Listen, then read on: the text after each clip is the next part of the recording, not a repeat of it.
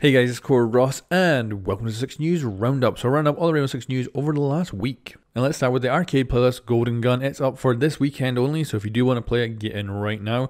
And it is also going to give you double Battle Pass points as well. This is an easy game mode to make a lot of levels in the Battle Pass very, very fast.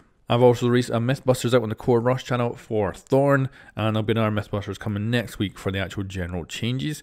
And then switching over to another Rainbow Six title, we've got Extraction. It has been announced as having its release date of January 20th now. It's also halved in price. It's gone basically back down to the original announcement price for it.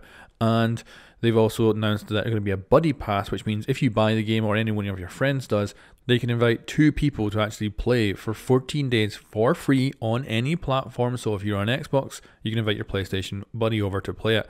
And that is pretty insane. So finally some good decisions on Ubisoft's part there, and you'll be seeing some more content from me on my Core Rush channel about this game relatively soon. Now let's jump back to Siege. So one of the patch note changes for the new season is that esports packs will no longer give duplicates. They will actually give Battle Pass points instead of duplicates, which for me is awesome. Some people are going to hate that though, because you actually get quite a lot of renown for the duplicates, but I'm very happy to get Battle Pass points, and I'm curious to see how much it will be. So I'm going to wait. I'm not going to open up any of the esports packs I have right now, and I have quite a lot.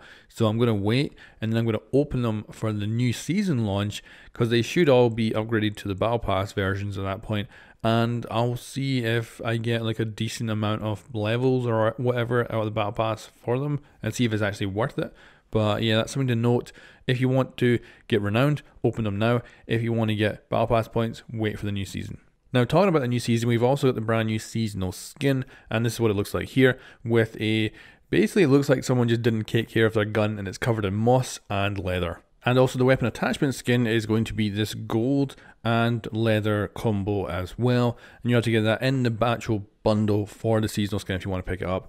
But it looks kind of good. I think it might actually work with quite a few different skins. And I still have the old school gold on my Xbox account, so it might actually look really good with that. Even with the leather for the hand grip, it might go really good with that gold skin. So I'm looking forward to trying it out. And then finally, let's talk about streamer mode. So we got a developer blog for this, and this looks like the legit streamer mode this time.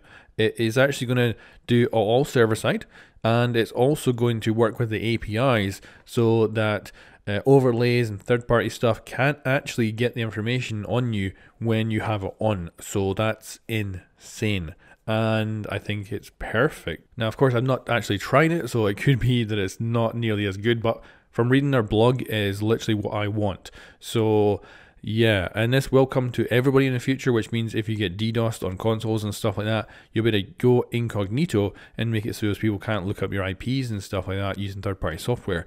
So yeah, that's, I think, going to be amazing. Hopefully I get to test it out, and it'll be going out to content creators first, and basically there'll be beta testers trying it out and try to figure out if there's any exploits, if there's anything that won't work, or there's anything that just breaks the game or whatever like that. And people always do bring up the problem of cheaters being able to use this to go incognito as well.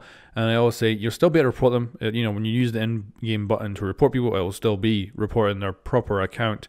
And of course, and you still have the match ID on the scoreboard. So if you do want to record a clip of someone cheating, of course you should always include the scoreboard because it has the ID, and you should do that either way, even now, without the streamer mode enabled. But that's it, guys. That's the highlights. If you want to check out all the stuff that's actually changing, I'm going to have Mythbuster videos out, and of course I'm going over the patch notes and stuff like that on the Core Rush channel that goes in depth with everything. But this is all the major stuff that is going to make some significant changes as we go through the next couple of months and lead into the 6th Invitational next year. And we should get a 6th Invitational event and probably a 6th Invitational Battle Pass with a new season as well. But anyway, guys, thanks for watching. I'll catch you next time.